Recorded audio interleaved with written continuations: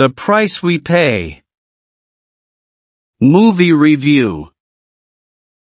The Price We Pay, starring Gigi Zumbado as Grace, Stephen Dorff as Cody, Emile Hirsch as Alex, Vernon Wells as Dr. Erika Ervin as Jodi, and Tanner Zagarino as Shane, was written by Christopher Jolley and directed by Ryuhei Kitamura. A group of robbers and their prisoner learn that the farmhouse they've sought sanctuary in is not at all what they expected it to be, leaving them with little choice but to fend off the owner's onslaught. Once more, director Kitamura turns to the well of tattered activities in isolated areas. The picture is set in a farmhouse this time, and that's about where the plot advancements end.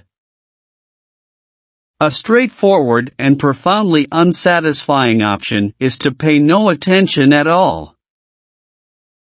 Following a trick, a streetwalker is abandoned at a lone gas station outside of town, according to the movie's plot.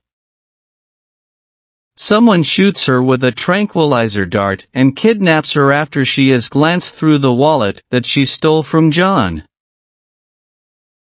When Alex, Cody, and Alex's brother Shane raid the pawn store, Grace is in the process of haggling with the owner about payments she is unable to make.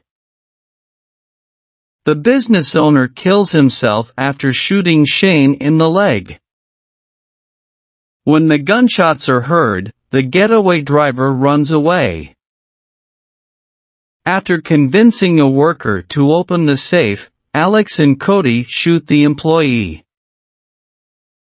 The three robbers compel Grace, who witnessed the murders, to drive them away, but when her car breaks down, robber Cody and Grace convince a young farmhand called Danny to let them stay in his farmhouse for a few hours while they wait for Cody's purported brother.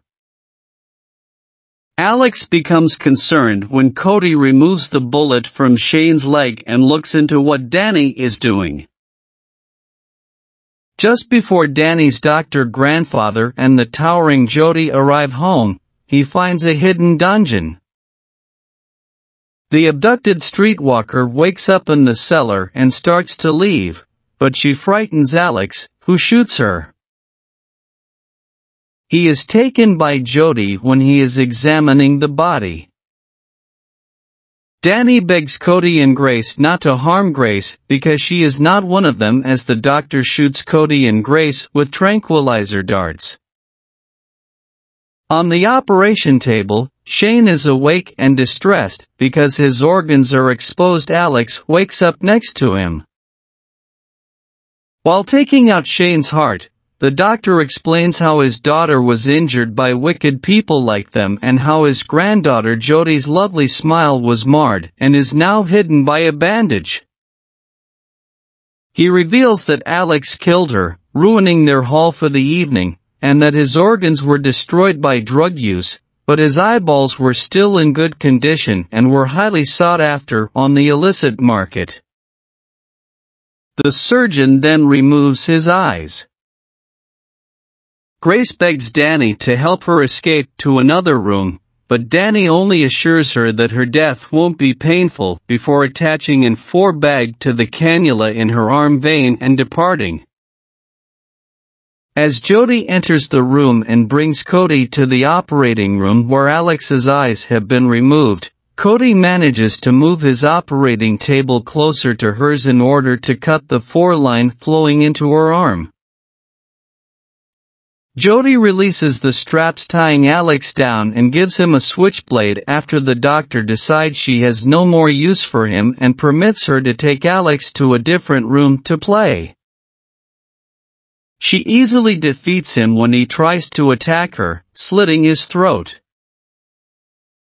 Danny moves the tray of medical supplies closer to Grace so she can take a knife and cut the straps holding her down as the doctor cuts open Cody to extract his organs. When the doctor is attacked, he tumbles upon her and gets bit by Cody. When Grace breaks open a canister of compressed gas, the doctor's skull is blown apart and he is pushed into the wall. Jodi comes back, but Danny shuts her out. Danny and Grace fasten Cody's back shut with staples. Cody asks Grace to give him an adrenaline injection before telling Danny to help Grace flee and promising to buy them some time.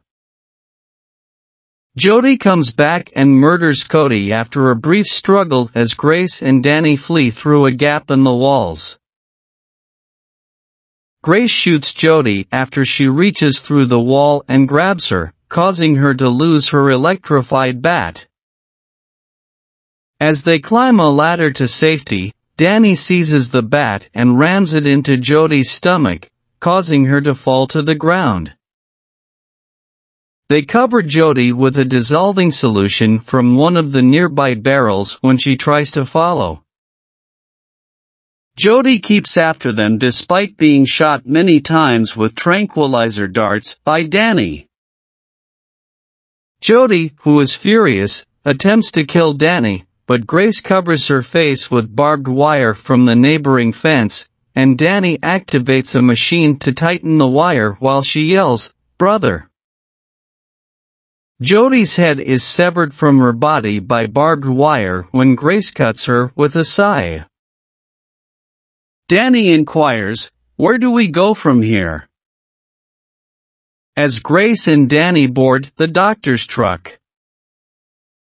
Grace answers, "No clue." Want to know more? The two survivors then leave the farmhouse via car.